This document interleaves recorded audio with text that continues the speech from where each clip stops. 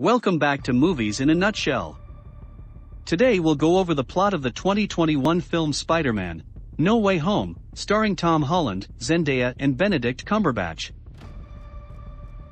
1 week after Quentin Beck's attacks in Europe and subsequent framing of Spider-Man for his murder, Spider-Man's civilian identity as Peter Parker is revealed to the world. Parker and MJ flee to his apartment, reuniting with his Aunt May and Happy Hogan.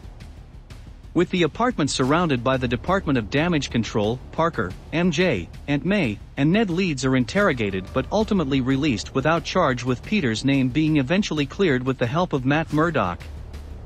Parker, MJ, and Leeds return to high school, but their university applications are rejected due to the recent controversy. Parker consults with Stephen Strange in the Sanctum Sanctorum, asking him to cast a spell to make people forget he is Spider-Man. Despite Wong's warning of the consequences that could be incurred, Strange casts the spell anyway. However, the spell is damaged when Peter's constantly changing requirements destabilize it. Strange then berates Peter, after finding out that Peter didn't even try to contact the MIT acceptance board before coming to him to request a potentially universe-ending spell. Parker goes to the Alexander Hamilton Bridge and tries to convince an MIT administrator to accept Leeds and MJ's applications. Suddenly, the bridge is attacked by Otto Octavius, who rips Parker's nanotechnology from his Iron Spider suit, causing it to bond with his mechanical tentacles. Upon discovering that this isn't the Peter Parker he had previously fought, Octavius has his robotic arms disabled by the nanotechnology, before being captured and placed in a holding cell in the Sanctum Sanctorum, along with Kurt Connors, who has been captured by Strange. Strange reveals that his spell has begun bringing everybody from every part of the multiverse who knows Peter Parker is Spider-Man into their world. With the help of MJ and Leeds, Parker decides to help capture any other possible visitors. They find and capture Max Dillon and Flint Marko. Elsewhere, Norman Osborn is retrieved after going to a FEAST building seeking help. Strange wants to send the villains back to their respective universes and meet their fates.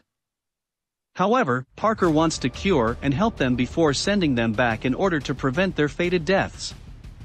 He frees them and confines Strange in the mirror dimension after a brief fight, taking the villains to Happy's apartment. Parker successfully cures Octavius by using Stark Industries technology to replace his broken inhibitor chip. When cures are developed for Osborn and Dillon, the Green Goblin persona takes over Osborn before the cure can be administered. Goblin then manipulates Dillon into removing the device that Parker put on him to cure him, and, despite the best efforts of Parker and Octavius, the other four escape. In the ensuing battle, May is critically injured by the Goblin, with Parker unable to save her as she succumbs to her wounds. MJ and Leeds accidentally learn how to open portals using Strange's sling ring, which they use in an attempt to find Parker, but instead summon an alternate Peter Parker from a different universe. A second attempt brings through another alternative. Leeds and MJ find their Parker, who is comforted by MJ, after learning of May's death. He then meets the other Spider-Men, who share their own stories of losing loved ones and encourage him to fight in May's honor. They cooperate on curing the remaining villains and lure them to the Statue of Liberty. Leeds and MJ protect the original bind spell by Strange as the Spider-Men battle their enemies together. As the three Spider-Men struggle, they decide to plan a coordinated attack on the villains. They are later joined by Octavius, and they manage to defeat and cure Connors, Dillon, and Marko after a lengthy battle, with Dillon reconciling with his universe's Spider-Man and is encouraged to abandon his villainous tendencies. Leeds accidentally frees Strange from the mirror dimension, who seizes control of the spell and works to protect the current universe as the barriers begin to break down between the other universes.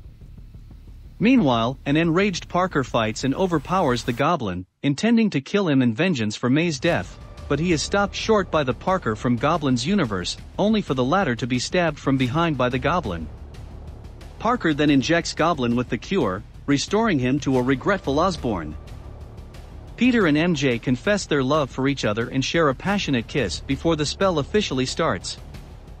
To prevent further catastrophe and at Parker's request, Strange fixes the spell, sending the alternate Spider-Men and their villains back to their respective universes, while making everyone forget Parker's existence. Later, Parker tries to reintroduce himself to MJ and leads, but finds himself unable to do it. Parker visits May's grave, joined by Happy, now oblivious to his identity, and vows to carry on. Parker creates a new suit from scratch to resume his independent heroics. In a mid-credits scene, the universe-displaced Eddie Brock and his symbiote companion Venom sit at a bar and talk with the bartender about other superhumans and the blip. While pondering how to protect this new world, the duo is swiftly transported back to their universe by strange spell, unknowingly leaving a part of the symbiote on the counter.